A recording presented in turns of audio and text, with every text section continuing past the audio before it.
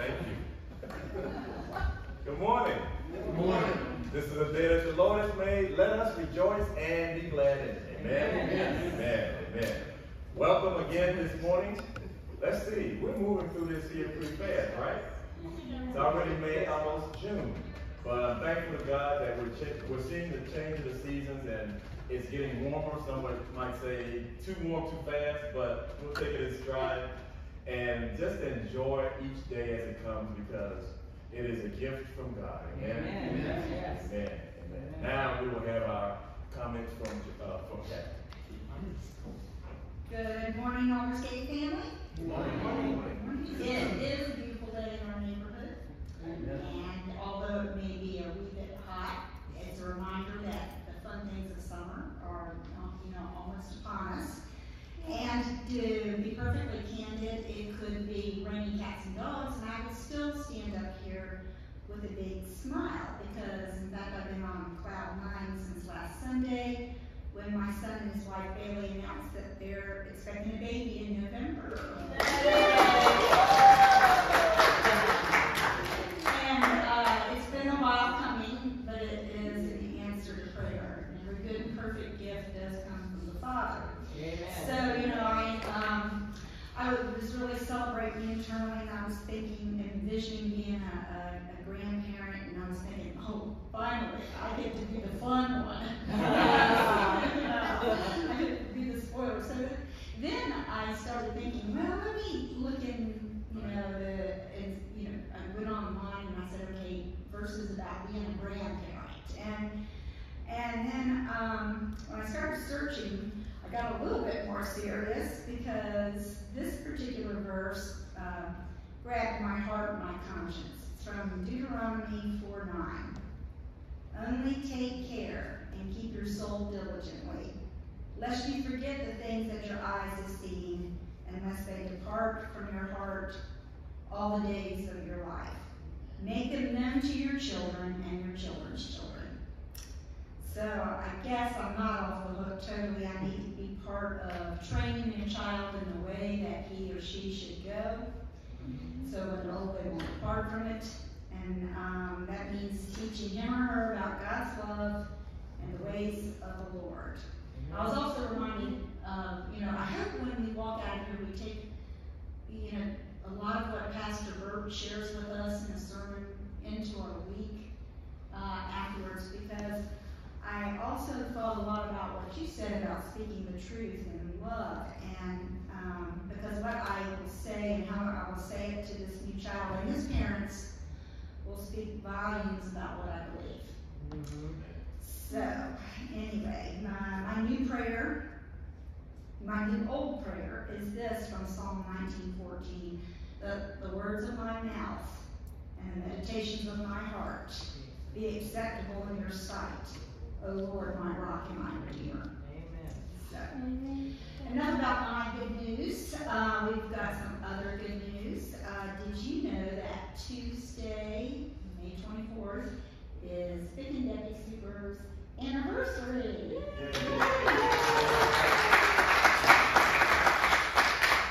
They are super in more ways than just their name.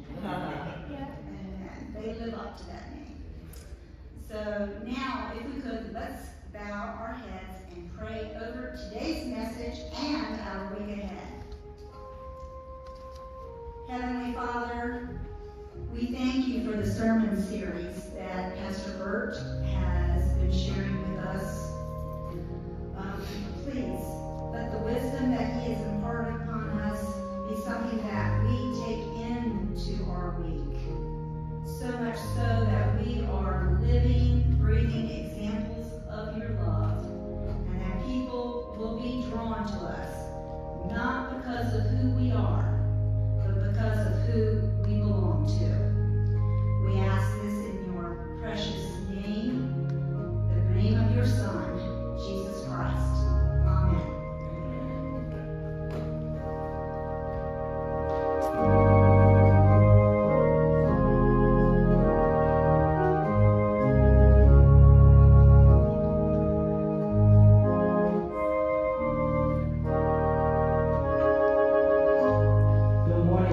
Aldersgate, beautiful, wonderful family.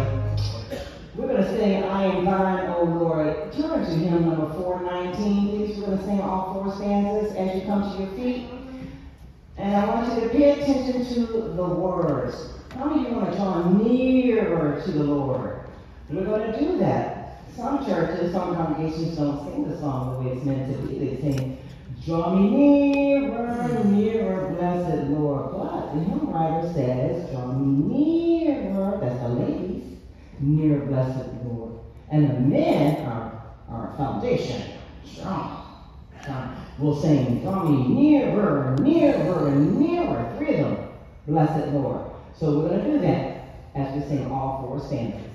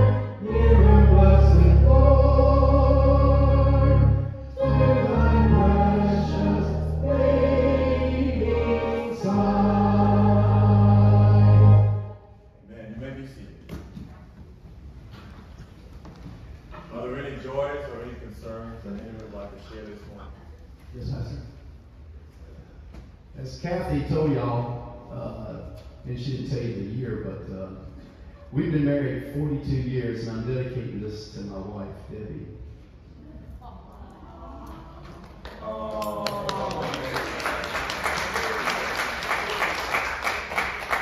Amen. Thank you. Wonderful 42 years. Amen. What a blessing. Thank you. Thank you. Are there any other joy or any other concerns? It's a blessing to be a member of the house of God, the family of God, because I have so many Christian brothers and sisters praying for me and send me cards. And the Bible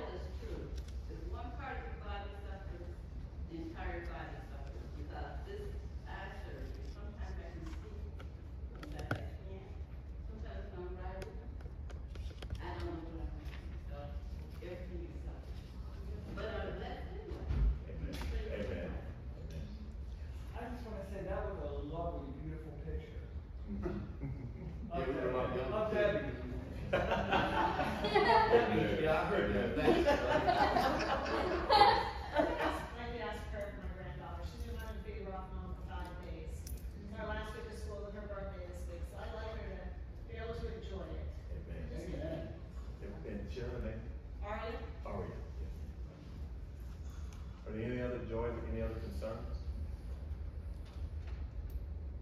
Let us bow our heads.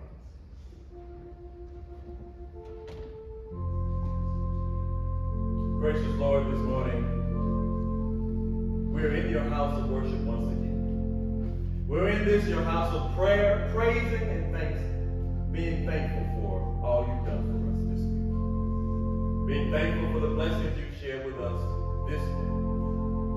Being humbled by your love, your grace, and your mercy for our lives.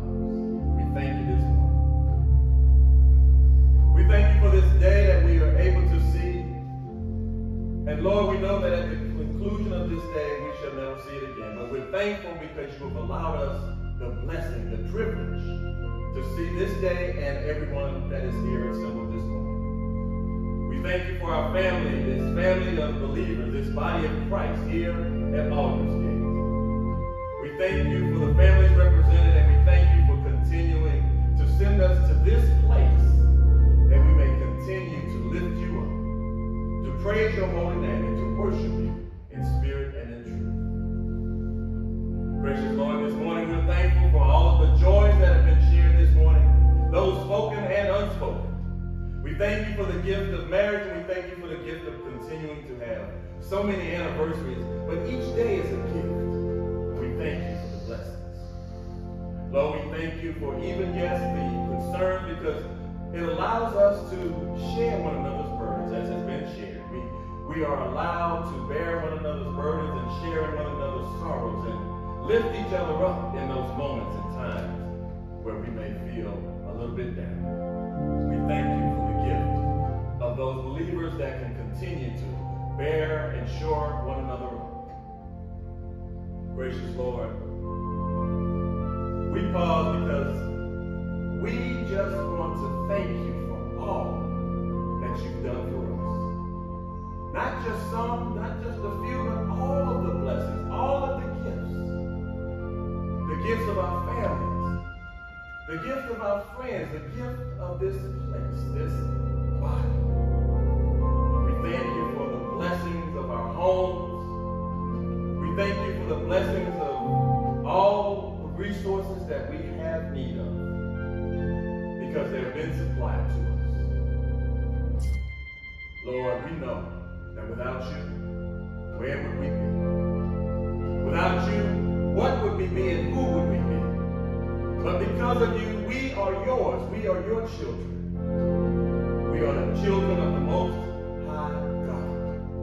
We thank you this morning. Gracious Lord, we thank you for your Son.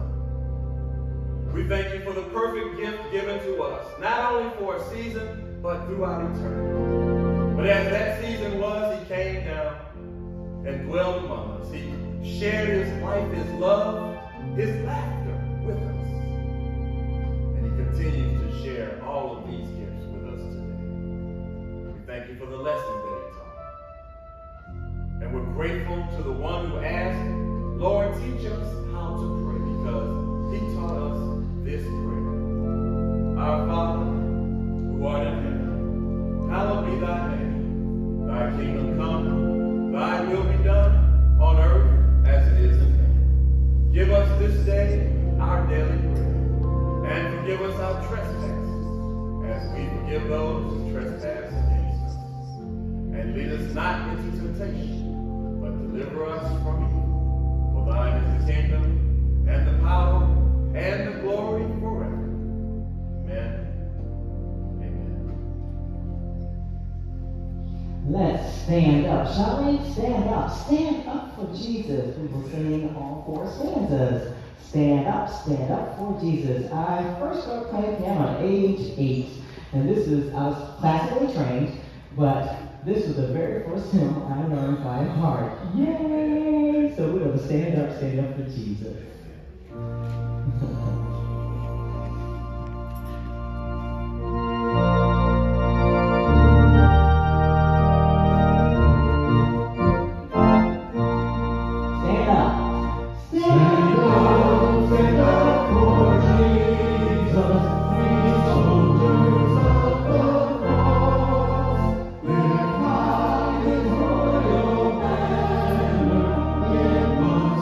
So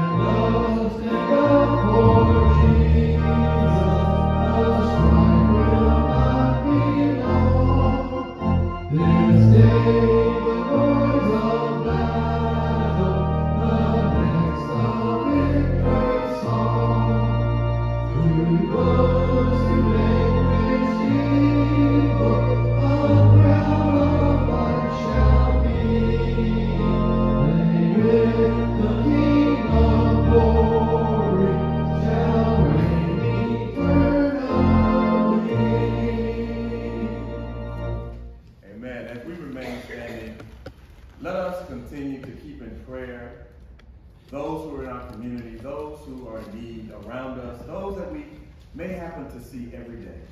But we may not know what their needs are. But as we pray and we know that God does, God will continue to bless the giver as well as the giver. Let us come forward at this time as we give unto the Lord.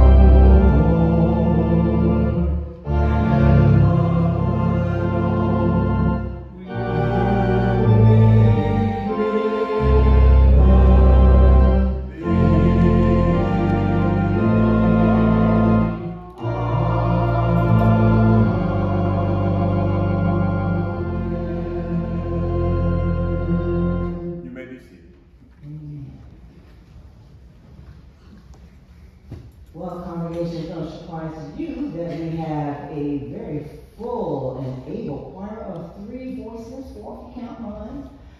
And God has been working some wonders with these 3 beautiful souls, Joe Beth, Gary, and Vic. We are about to sing a song that might be familiar to you. It's from the musical Carousel, written by Richard Rogers and Oscar Hammerstein. We're not singing secular music. We changed this to something more sacred because we sing about Christ. You will never walk alone. You know, you prayed for us for our request when we sang that very difficult song to sing, Oh Holy Night. It requires a lot of breath support. We need your prayers for this song too. This is not something you just walk off the street and sing. Amen. And they've been working hard on it. We will interpret it as God has blessed us to interpret.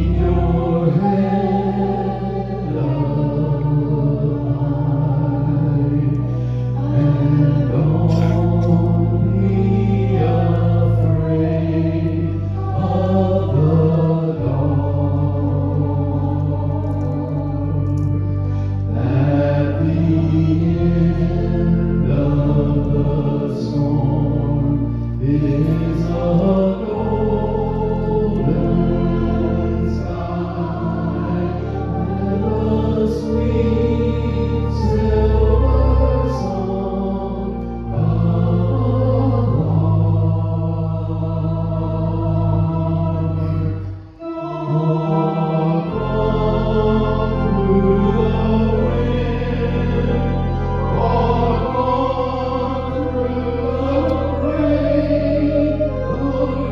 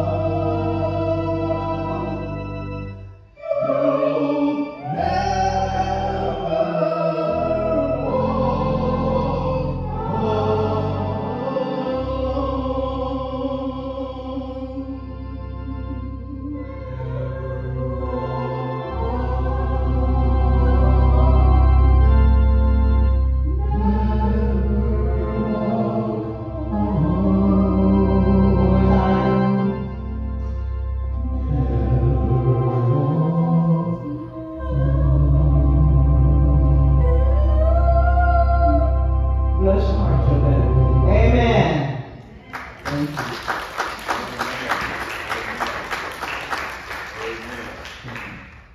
Amen. You never know what kind of music you're going to hear. You can hear classical, you can hear gospel, you can hear every type of music that God has blessed this creation with. Amen? Amen. Amen. What better song to sing than "You Will Never Walk Alone"? Amen. Even when we think we are walking by ourselves, sometimes it's Christ carrying us. Amen. When you see that one set of footsteps, you will never walk alone. God is in this with us. Yes, He is. And He is with us all the way. Amen? Amen. Amen. Amen. Our scripture this morning comes from the book of Luke, chapter 6, verses 27 through 31. Luke, chapter 6, verses 27 through 31. Entitled, Love for Enemies. But I tell you who hear me, love your enemies. Do good to those who hate you. Bless those who curse you. Pray for those who mistreat you. If someone strikes you on one cheek, turn to him the other also. If someone takes your cloak, do not stop him from taking your tunic. Give to everyone who asks you, and if anyone takes what belongs to you, do not demand it back. Do to others as you would have them do to you. This is the word of God for the people of God. Thanks be to God. Amen. Let us bow our heads. Almighty God, this morning, we are still in this stage of learning how to speak to one another, learning how to speak with one another, learning how to love one another. We ask you to give us the maturity, the full measure of understanding of how to share this love, how to speak with each other in a kind and a formative way, not a destructive way. We ask you to guide our tongues. We ask you to keep them from being the ones that speak evil, but speak peace and truth. We ask you to let the power of the tongue breathe life and not death. We thank you for this time as we continue to learn from you, and we continue to gain your wisdom and better understanding of who you are with us. In the name of Jesus Christ, we pray. Amen.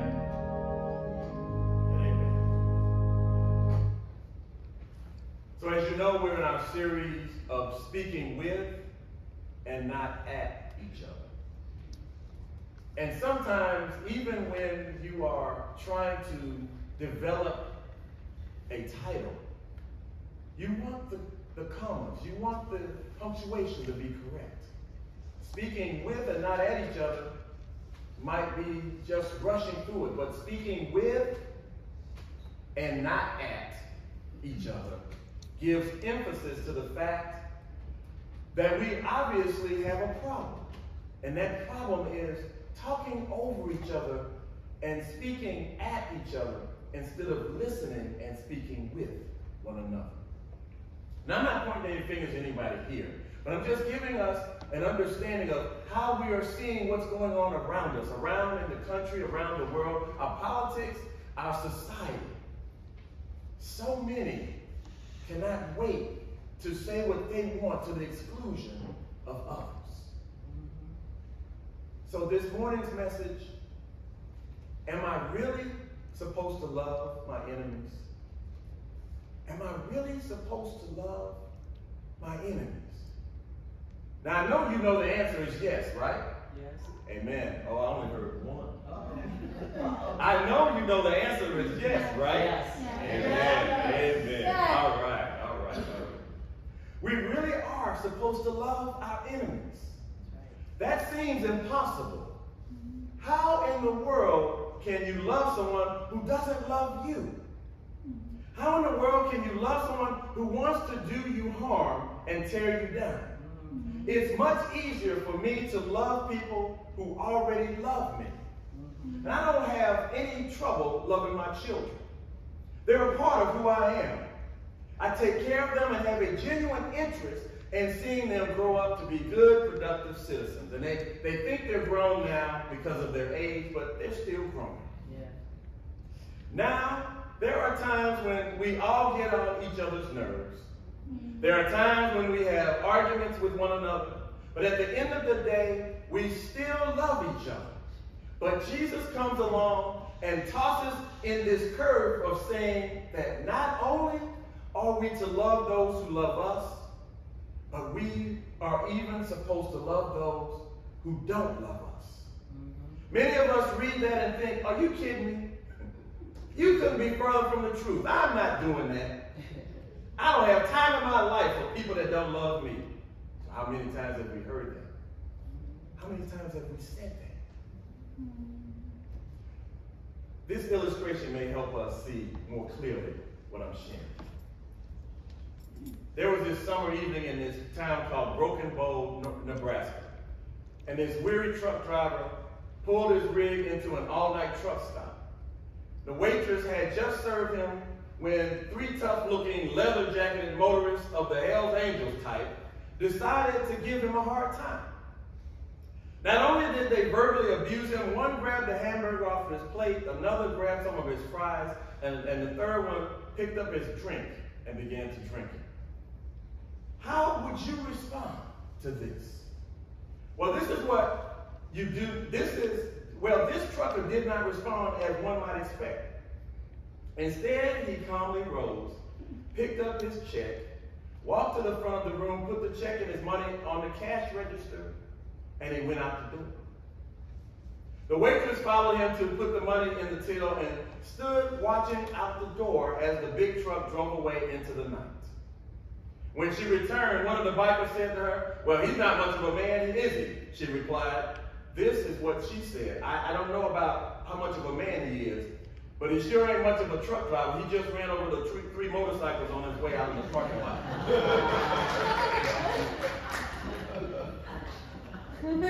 I have to say I'm guilty. I might have done that myself.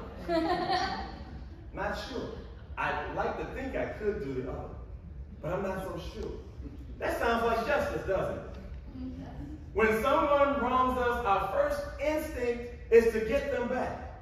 Our first instinct is to make them hurt as much as they hurt us. That is the world's answer to being wrong.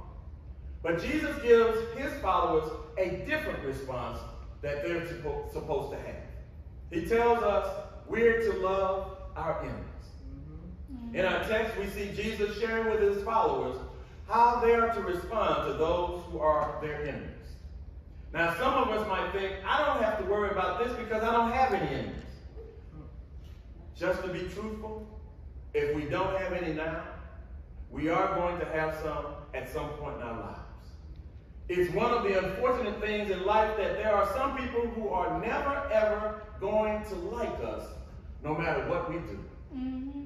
So the question becomes, how are we going to respond to people like that? Jesus answers that question for us today. This section of Scripture is known as the Sermon on the Mount, which is recognized as the greatest sermon ever preached. And it's in this section where Jesus lays out the foundational truths. And one of the foundational truths of the faith is that we are to love our enemies. Now, I'm going to be honest with you. That's a bizarre and a hard teaching to listen to. So the question we're going to answer is, how am I supposed to love and respond to my enemies? Jesus shares with us three responses that we're to have towards our enemies. The first response we're supposed to have towards our enemy is, do good to those who hate you. Do good to those who hate you. Don't think it's too hard to imagine this was a teaching that was totally foreign to the society of his day. It's even foreign to our society as well. But even the religious leaders were confused by this teaching of Jesus. The rabbis were teaching at this time, you shall love your neighbor and hate your enemy. makes sense to me, my guess is most of us would be pretty good at following that law. It doesn't take any supernatural power to do that. Jesus said in verse 32, if you love those who love you, what credit is that to you? Even sinners love those who love them.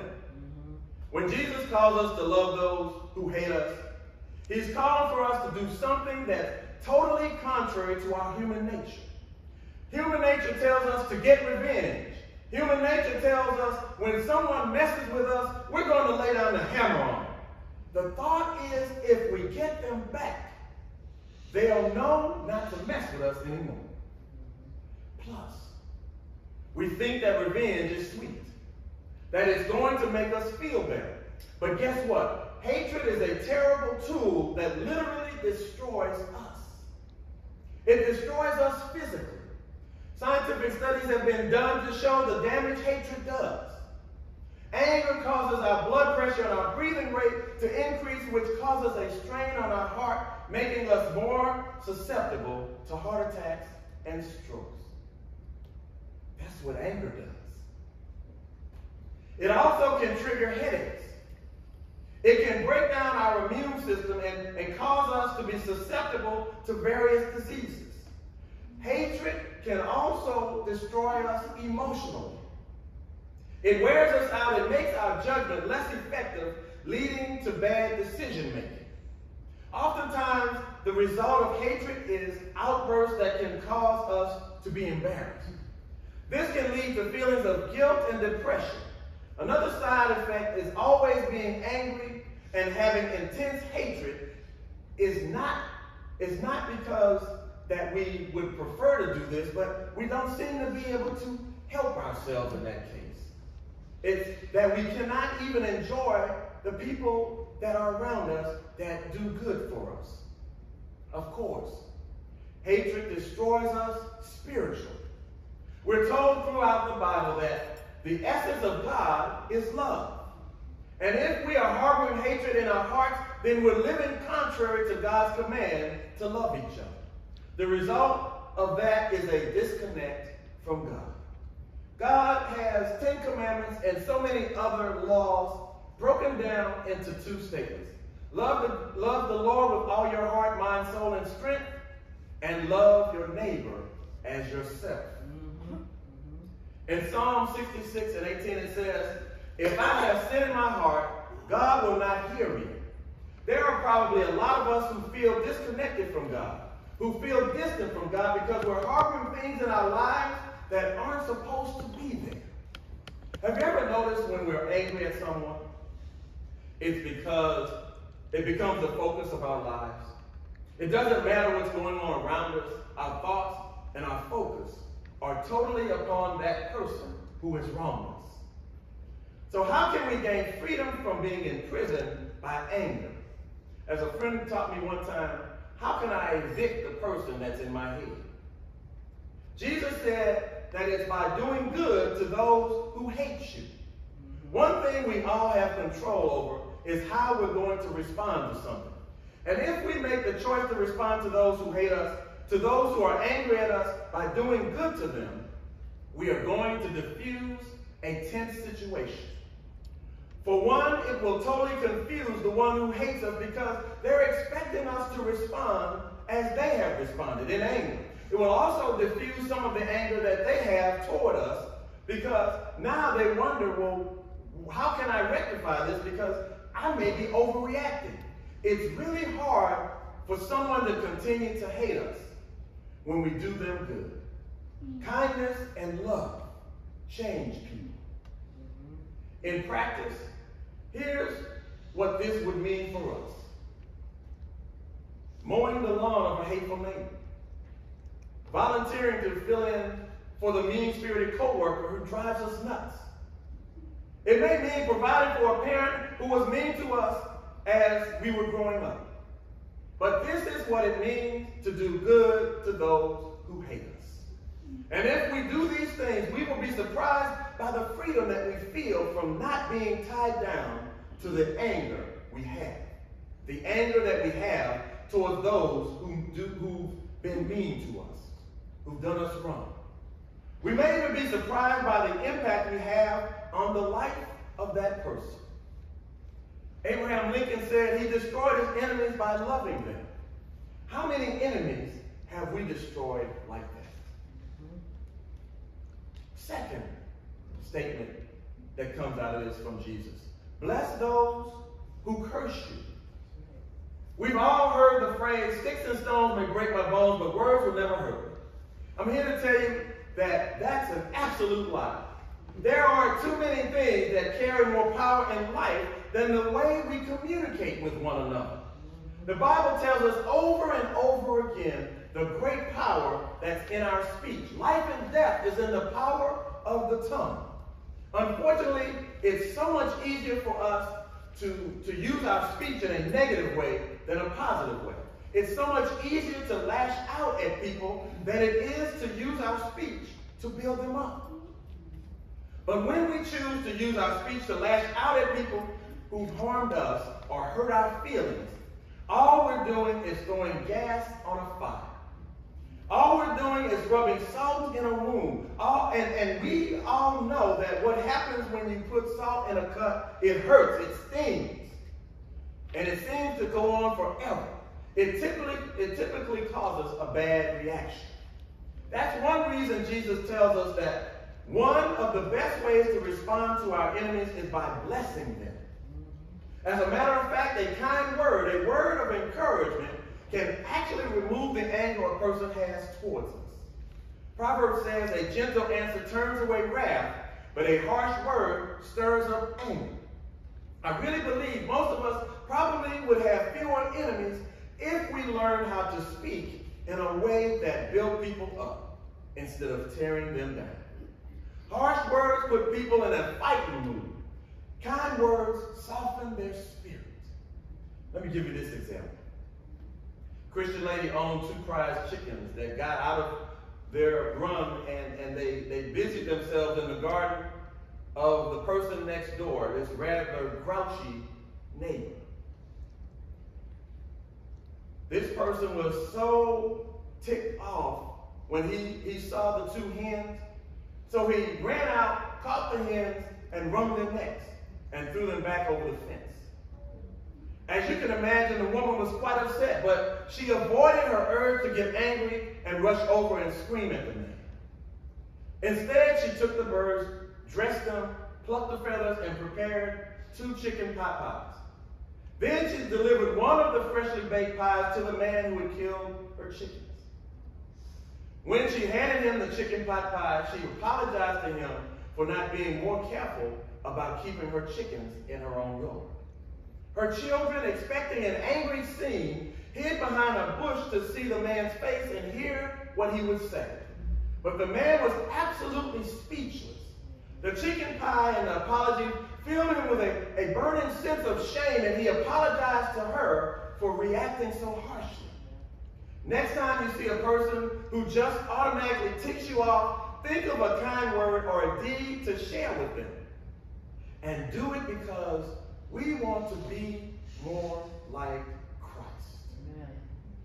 And I think we will be surprised at how good we will feel for doing it, and surprised by how the person reacts. The third thing that Jesus wanted to share through this Sermon on the Mount was pray for those who mistreat you. Have you ever discovered that those people who mistreat you have a way of dominating your thoughts? Not only do they physically abuse you, but they can also mentally abuse you because it's hard to get our minds off of what they've done to us. When it says pray for our enemies, Jesus is referring to praying for their hearts to be changed. We may not be able to pray for them to physically change or to do something differently in that moment. What has been done has been done. But if their hearts are changed, maybe the next person will not receive the terror that you may have received. The best thing we can do is pray for them. To pray that God will deal with their heart and bring change. To pray that God will deal with our hearts, not to be so irritated with them. Do we realize it's in our nature to be at odds with God? To be his enemy? But in spite of this fact, Jesus has sought to love us anyway. In Romans 5:8 it says, in that while we were yet sinners, Christ died for us. How are we going to respond to our enemies? With love or with hatred? Remember, a kind word turns away wrath. But most importantly, loving our enemies demonstrates in a powerful way that we belong to Jesus Christ. When we love our enemies, we're saying to the world, and Jimmy reminded me so eloquently, we remind the world that yes, though we may be hypocrites, we're trying to do the right thing. So many people in the world see church members as hypocrites. See, what did those people do? Why would I be in church when they're doing the same thing I'm doing? But when we show love to our enemies, we're saying, I'm not like those. I'm like the one who came before, the one who gave his life for me, the one who loves me so much that he said, I am willing to lay my life down and be stretched wide on the cross for you. Are we really supposed to love our enemies?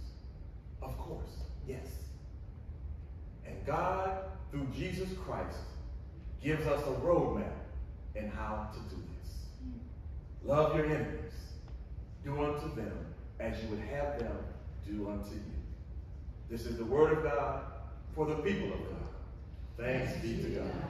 Amen. Amen. Pastor Matthew chapter 5, verse 44 is one of my favorite of many scriptures. Yes, love your enemies. Do good to them who hate you.